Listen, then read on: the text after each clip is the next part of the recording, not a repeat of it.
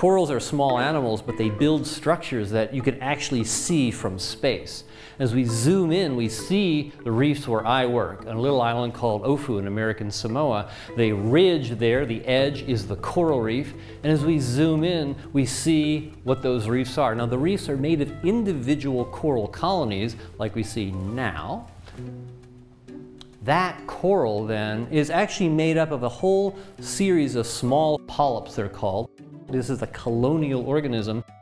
And the polyps themselves have all the structures that an animal needs. It has a mouth, it has tentacles, it has gonads, it can live, it can reproduce, it can grow. They're in a colony of genetically identical polyps. Now, the color on these tentacles, like I said, is not the color of the coral itself. It's the color of the symbiont. And as the focus racks in and out a little bit here, then what we see is that we can just see the little globules of the symbiont. Well, let's take a closer look. We'll go into a tentacle and see those. These cells, the symbionts, are not just floating around. They're actually inside the coral cells. Corals are simple. They just have two cell layers, an epidermis and a gastrodermis inside. The symbionts are inside the gastrodermis, and you can see it there. Now, this is a life form called a dinoflagellate. It has chloroplasts because it's photosynthetic, but it has very odd shaped chloroplasts, like these yellow structures here.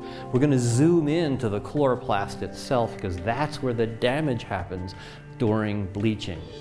What do chloroplasts have in them? They have membranes called thylakoid membranes. Those membranes hold the proteins called the photosystems that then capture light energy and turn it into chemical energy. It's the molecules that turn all of the sunlight that we get on the planet into the food that we eat. The rain of photons down here hits these photosystems and they gather them up. Now, if the temperature goes up and if the light goes up, then they freak out.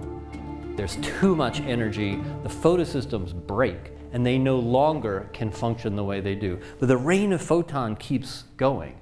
The energy is still there, and as a consequence, that energy is now turned into reactive oxygen molecules. Those are damaging to cells, so it damages the inside of the symbiont, it damages the inside of the coral cell, and they spit the symbiont out. That spitting of the symbiont out by one coral cell isn't bad, but if the entire colony does it, then that's coral bleaching. What you can see here is simulated of the spitting out of these symbionts and the gradual whitening of this particular part of this particular coral colony.